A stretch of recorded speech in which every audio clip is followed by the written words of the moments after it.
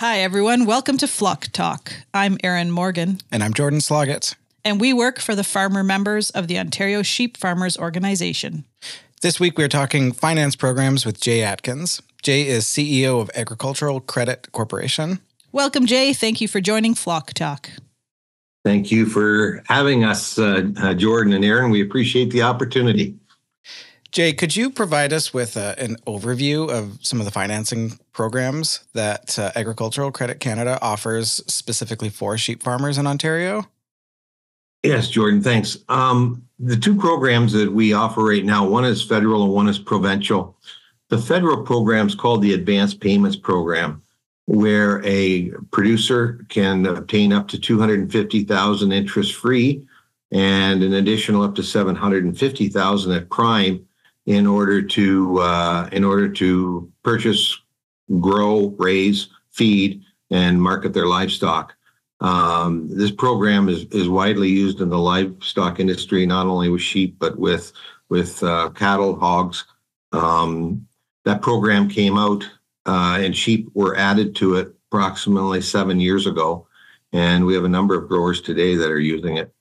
We have another program called the Commodity Loan Program, which is a provincial program where a producer can get up to $750,000 in order to provide an operating line of credit for them to grow crops in order to feed livestock. And that program, as I said, is at prime, and both of these programs are available in April of each year and run for an 18-month period. So what are the terms and conditions of each option?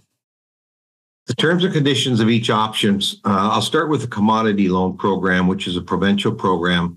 Under that program, if you're growing crops for feed, you have to be enrolled in agriculture production insurance, or you have to be enrolled in agri-stability, one or the other. And in the Advanced Payments Program, you do have to be enrolled in agri-stability for that. And again, under that program, you can get up to $250,000 interest-free, and you have up to an 18-month period to pay it back. We have two options under the Advanced Payments Program for producers. One provides a full 18 months in order to pay us back, and that's called a standard loan. And then we have a program called a Continuous Flow Program under the Advanced Payments Program, where a producer has 12 months to pay us back based on the number of sheep they have coming and going on their farm operation. So for those operations where the production is continuously changing, where they're bringing them in, shipping them out at different stages, the continuous flow works really well for that, because we don't expect you to have the livestock on the farm at all times, knowing that you're shipping some, you're bringing some in. And so for that program, it works extremely well. Thanks, Jaye. Are there any other key eligibility criteria that our sheep farmers should be aware of that they would need to meet to qualify for this financing programs? Our standards are is that, number one, you must be 18 years old. You must be a primary producer. Interesting enough, it used to be you had to be only a producer. You couldn't work off farms and all the other stuff. That's all changed now, where there's so many people, particularly in livestock, who are, have other full-time jobs. So they certainly qualify now as primary producers. And again, you have to be enrolled in agri-stability. This program is a government program, and they do want the assurance of agri-stability backdropping their security. So, and again, agri-stability is relatively low cost to enroll in if you're not enrolled in it, and relatively easy to enroll in. We find the majority of producers are already enrolled in agri-stability. So what we require when you apply is basically some kind of proof of age or proof of who you are and your address. So any kind of government ID, like a driver's license or a passport or something along that line, will require to know a bank account number, so that everything we do is electronic. So both from a payment standpoint and from a funding standpoint. So we require to know where the money's going to be sent to and deposited into.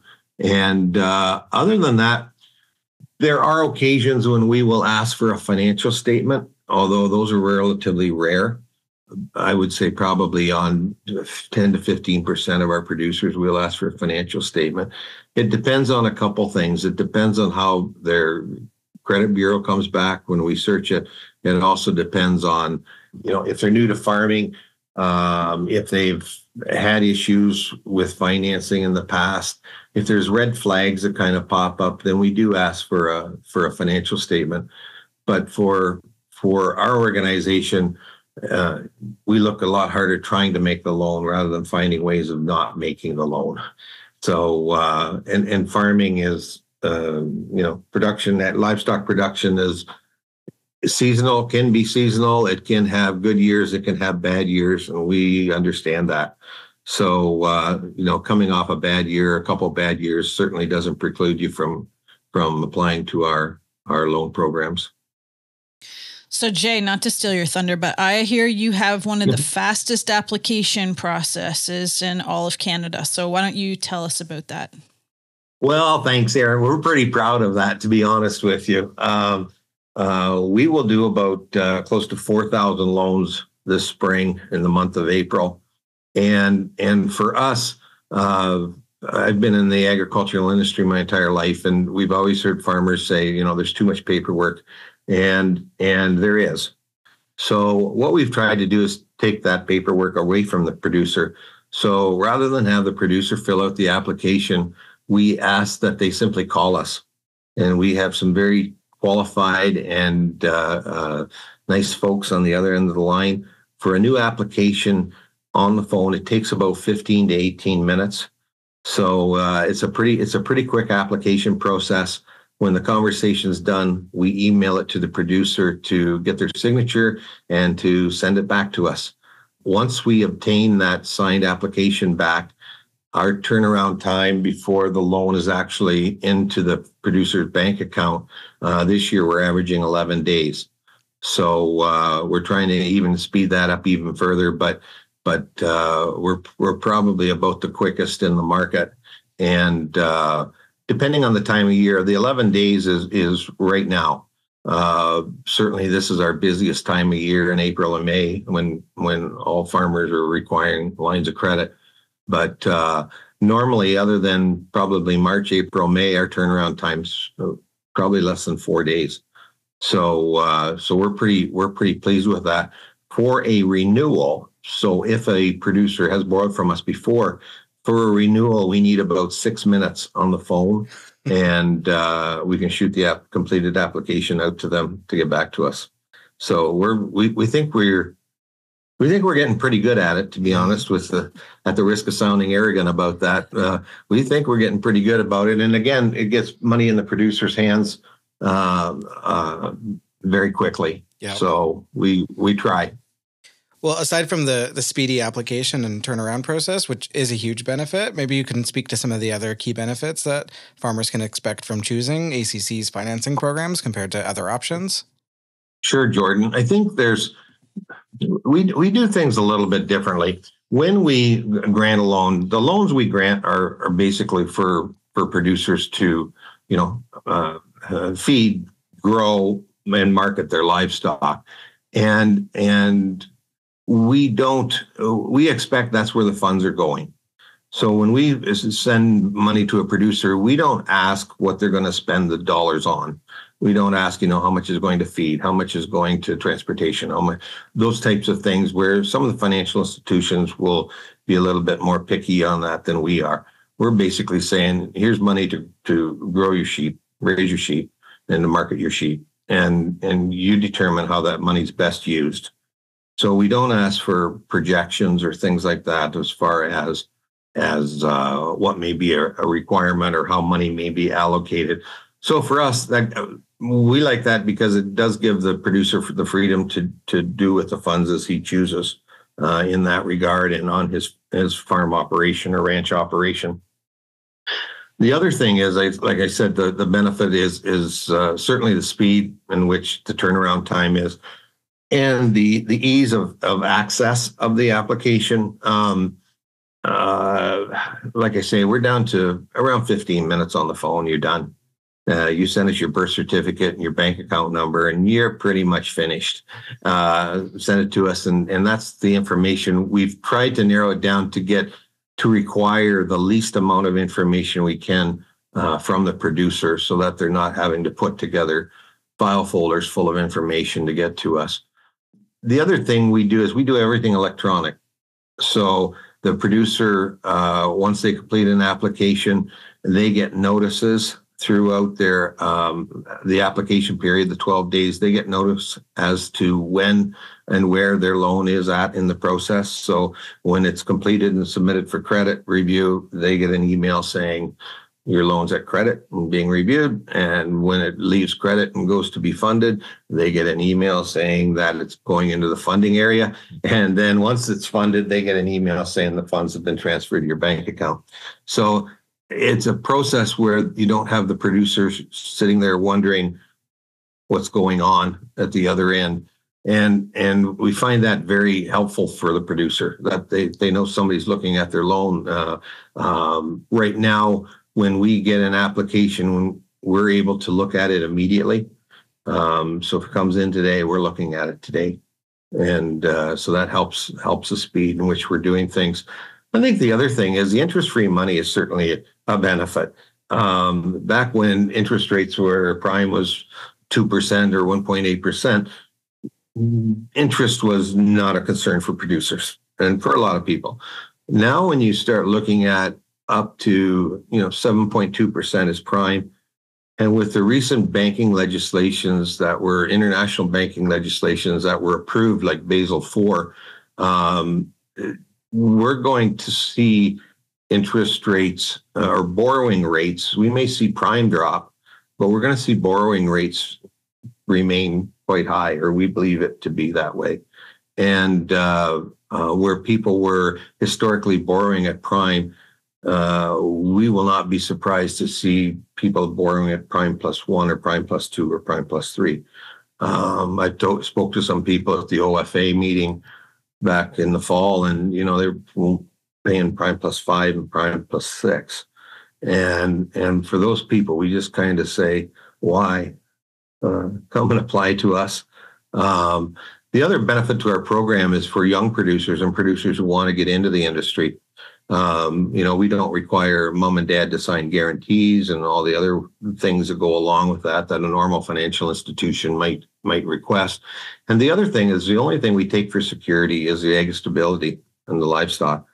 We don't touch mortgages. We don't interfere with your pickup truck loans and all the other stuff that the bank may have for security. And if the bank has those things for security today, such as your ag production insurance or your ag stability or your livestock, we deal with the bank to have them release that or to provide us with a priority agreement. And so it's not up to the farmer to do that. It's up to us to do that. And we have 100% success rate on that. So that's great. So you mentioned that you have zero interest, right? Parts of the loan, and then yes. You have yes. And then there's sort of different terms for different amounts that you borrow. Can you just run us through that ladder? Sure. So under the advanced payments program, you can borrow up to $1 million. The first up to $250,000 is interest free, and the remaining $750,000 is at prime. Okay, so for the commodity loan. You borrow the if you borrow only $250,000, it's interest free, or does the interest free? Okay, it's all interest free. The first $250,000 is interest free. Yeah, and anything up to that. So we have producers that'll borrow $20,000 or $30,000, and it's interest free.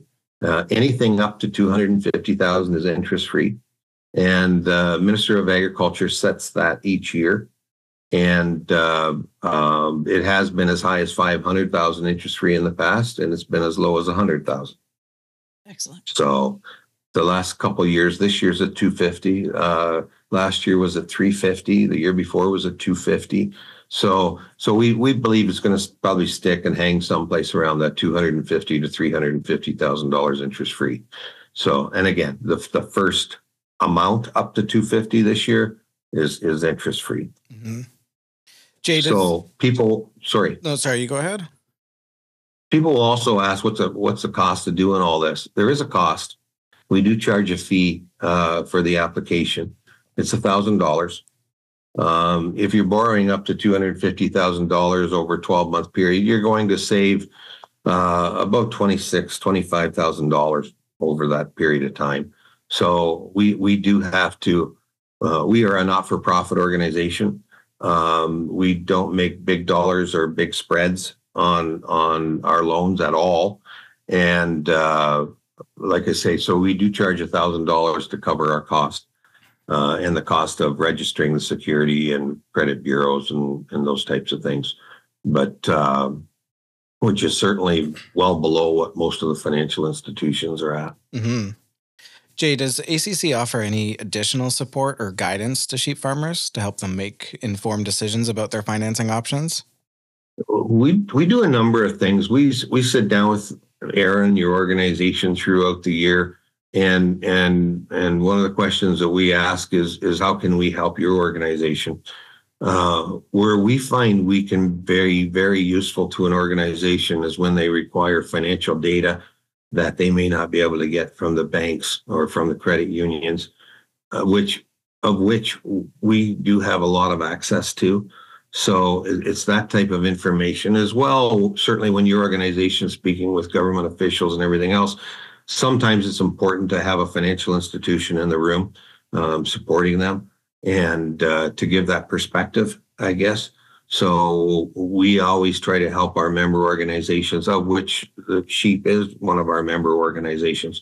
So if Erin and her group are going to the government trying to get various things approved, our board and our organization believe it's our duty to support that in any way we can. So from that standpoint, I think it's a benefit. As I said, the sheep producers are a member organization of ACC, so they do have a vote at our annual meeting and do have say in the direction of where our organization goes. Amazing. So, thanks, Jay. So what are your future plans for ACC? Well, we continue to grow. We just picked up 48 different products. So today we lend on 4,500 different products across Canada. We administer the program in Ontario, Quebec, Manitoba, Saskatchewan, Alberta, and British Columbia. We're seeing some pretty consistent growth in the last few years. Everything from nursery and landscape or flower products in Alberta to bison. So we're picking up a number of different products in different vicinities. So as a result, this year we'll lend probably well over $1 billion in the next month or so. And it's just, we're seeing some really good growth. The interesting thing is our board recently passed a motion where they said our organization as a not-for-profit is not here to make money, but to provide the best service available in order to administer and get these government loans out to producers. So we've just spent a lot of time, effort, and money in increasing our staff size, increasing our computer system, improving our computer systems. And like I say, we're really hoping to get that turnaround time to about 4 days over the next 12 months and continue with the growth spurt that we have, because it's good for farmers. There's approximately 30,000 farmers across Canada that use this program. And why not let the government pay your interest? That's the simple elevator pitch, is why don't you let the government pay the interest on your operating line? That's a great question. And they're happy to do it. It's a great program. It's a simple program. It's fast. And for repayment, the producer can call us and say, take a payment out of my bank account. The producer can go on his phone and pay us no different than you pay hydro or your cell phone bill. And they can go on there and do that. So like I say, we've really tried to improve the producers' ability to get the loan and their ability to repay the loan and make it as convenient as possible for them. Amazing, Jay. I actually have a final question, but it's a two-parter. You Sure. said the program started 1st of April. If you're a producer Yes. and you're interested after hearing this podcast episode, can you still apply? Is part one. You can apply anytime between now and next March. Oh, That's amazing. a great question, Aaron. You can apply anytime throughout the year then. Yeah, you can apply anytime throughout the year. And when we get to March, what happens is you actually get on the next program year. So that's why it's limited to March of the following year. So because in 2025 program year will be out April 1st. So but they can apply anytime. All and right. basically all they have to do is pick up the phone and call us at our toll-free number, and someone will take the phone and complete the application at that time if they wish, or we'll set up an appointment that's convenient for the producer and phone them back at that time and set up the call. All right. So that leads me into my second part of my question, which is, what is the phone number and the email address or website address to find you guys? Very easy. 1-888-278-8807 we'll put you into our call center, or you can email us at advance@agcreditcorp.ca. Amazing. So either phone or email us at advance.agcreditcorp.ca. And then your website is agcreditcorp.ca. Yes, it is. And if your producers want, they can email me directly at Jaye @agcreditcorp.ca. Amazing. Thank you, Jay, for joining us today. Well, thank you for the opportunity. We really appreciate every opportunity we get to talk to producers and to kind of share about the program, because we think it's a good program. We believe in the program, and we believe it's one of the best ones out there for producers. So thank you so much for the opportunity. Yeah, thank you, Jay. And thank you for listening. We hope you enjoyed this episode. Join us next Wednesday for a part 2 of this discussion on farm finance programs, where we will interview Mike Shankula with Scotiabank's Yield More Finance program. Hey, Aaron, what's going on at OSF this week? Ontario Livestock Exchange is holding holiday sales for Carboni. They're having their regular Tuesday sale days, but they're having an additional special sale on Friday, June 14th at 10 a.m. The barn is receiving Thursday from 4 p.m. till 10 p.m. and Friday, 7 a.m. to 10 a.m. They're asking, if at all possible, to please mark and differentiate male and female animals in your lots. If you enjoyed our podcast, please subscribe to your podcast app to receive alerts to future episodes, and please share our podcast with your friends. For more Ontario Sheep Farmers content, follow us on social media at Ontario Sheep Farmers on Instagram and Facebook, and at Ontario Sheep on X, formerly Twitter. And visit our website at ontariosheep.org.